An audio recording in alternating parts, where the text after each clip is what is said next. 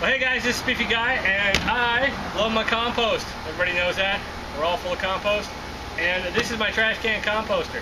It's working out pretty decent. The only problem is it's full, kind of like me, full of compost. So we need to make a new composter, and we're going to make this guy right here. This is a tumbling compost, pretty easy to make, and that's what we're doing on this episode of Around the Home.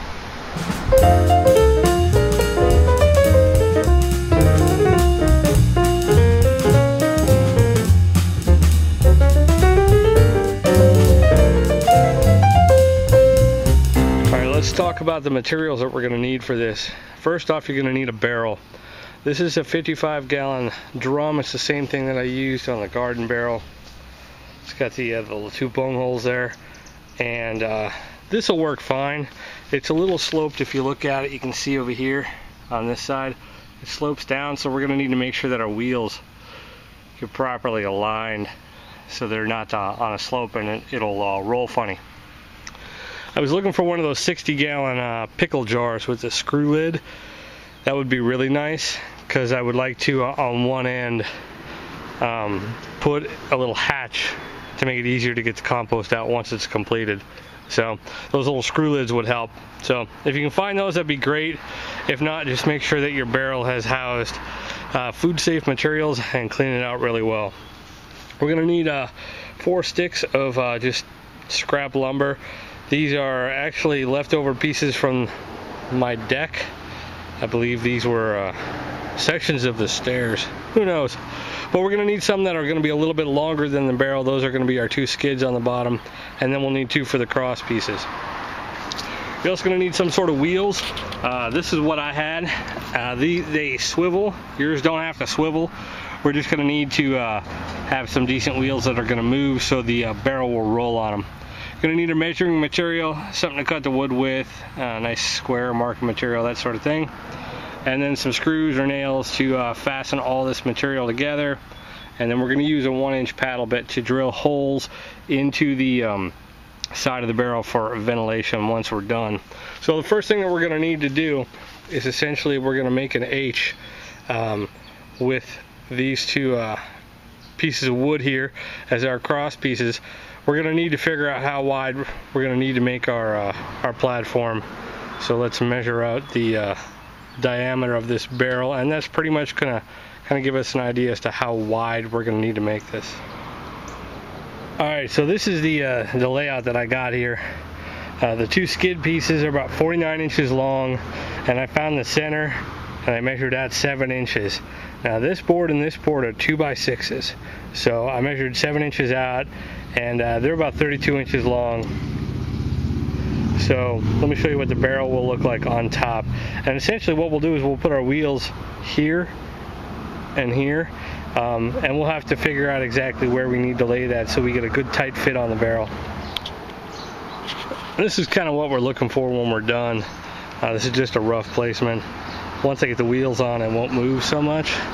Now you can do anything you want with the frame. I mean, you can make it to where the barrel is going to be higher so it's easier to load and unload. You can, do an X brace with 2 4x4s and put the wheels in there. You could even do there's a couple options with a pipe through the actual barrel itself. I just figured this would be pretty easy with just the little skateboard wheels and just a couple scraps of wood. So let's screw all this together and then we'll start placing the wheel. Okay, here's the wheel set up. I went ahead and tested it out, but what I did is I measured from the flat end. I went in 10 inches, and that's where I started my wheel, and then I went in to the 20-inch mark on this second wheel. So there's there's about 10 inches between here, between the first start of the wheel and the start of the second wheel. You'll have to play with that and figure out what works best for the barrel that you have. The fact that I have swivel wheels allows me to, not be as precise, because my wheels can move a little bit to where they need to be. If they were rigid, you might need to have a little bit tighter tolerance. Let me slap the barrel up. I'll show you what it looks like. So you can see that the barrel is resting right on the wheels. Obviously, when there's weight, it'll work a little bit better. But as you can see, they just roll Now, it will roll side to side. It'll adjust side to side there, but I don't think you'll have a problem with it. Alright, so I made a slight adjustment. I brought both these boards an inch in on either side, so I'm now 6 inches off of center. And that allows the wheels to line up a little bit better. They were getting a little bit too close to the edge, and when you rolled it, it wanted to kind of move the barrel onto the slope portion. You may need to adjust depending upon you know, what barrel you have and what type of frame you're building. But the next thing I got to do is put the doors in. You can see that we've drilled in the 1-inch aeration holes every couple inches around the edge, and we'll see if that's enough. If need be, we can always put some smaller 1/2-inch or 1/4-inch holes randomly around to provide more aeration. But all the ones online have the 1-inch on the side. Alright, so we need to put our door on here so we can add our compost. So a couple things to consider is to make sure that wherever you place your door, when you roll it, it's not going to run into your wheels. And this barrel, you can see right here, has a little ridge, and we can use that to kind of keep keep our barrel in place.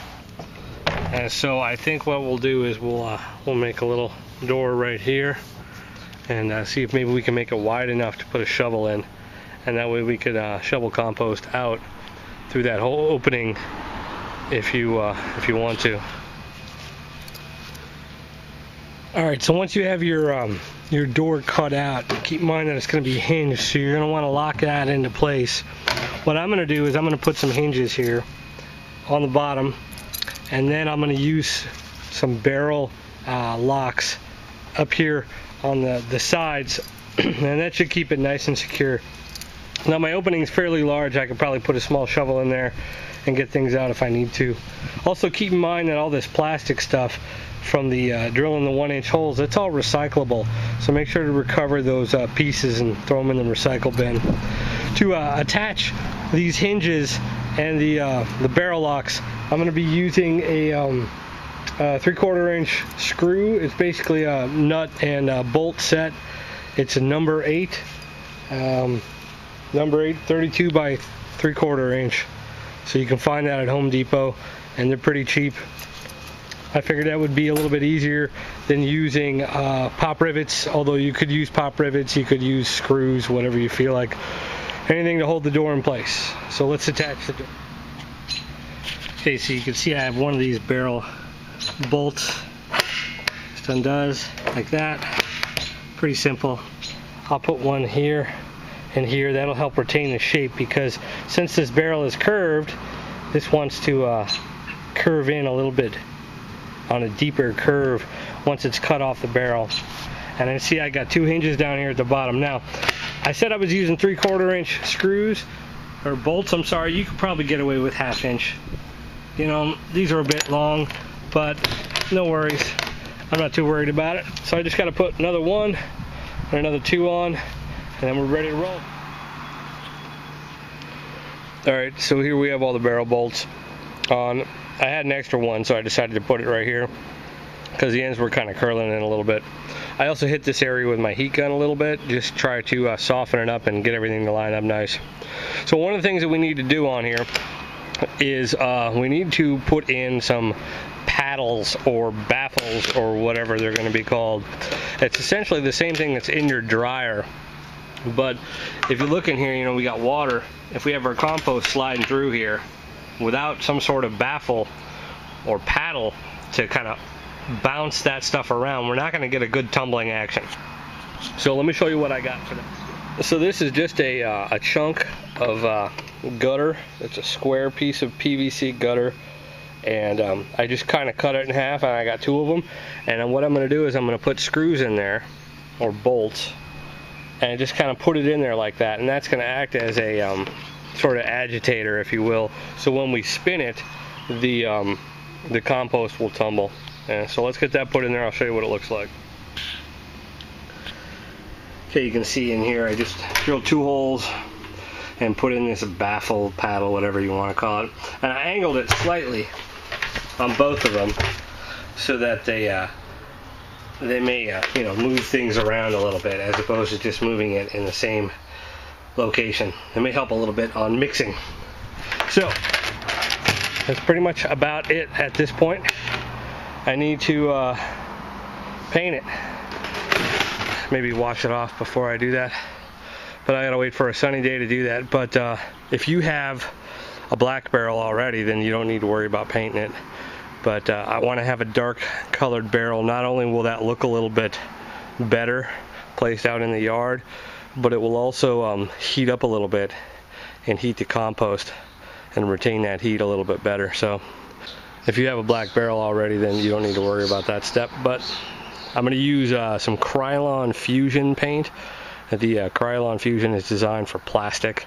That's what I used on the garden barrel, and for the most part it's held up okay. There's some peeling parts on there, but that's when it got damaged when I moved it to the new spot. So I'm just going to paint this up a nice black or dark green and go from there. Alright, so there's the barrel painted a nice Krylon Fusion green. Now I went ahead and I swapped out my wheels. Those swivel wheels, I think, were giving me a problem. I was getting too much movement back and forth on the actual barrel, and it was wanting to kind of slide off. And I think the swiveling was the problem. But since I was buying wheels anyway, I went ahead and picked up these 3-inch ones. They're static, and I think they're going to work out all right. And to keep it from sliding, I just took some scrap pieces of lumber and just kind of towed them in at the bottom with some screws, just to keep it from going side by side. Those are 2x6s, so they're just high enough to just barely catch the barrel and keep it from going. So really the only issues that I'm seeing so far that could be a problem is where it bends down here, and I'm hoping that'll straighten out over time. But that's pretty much about it.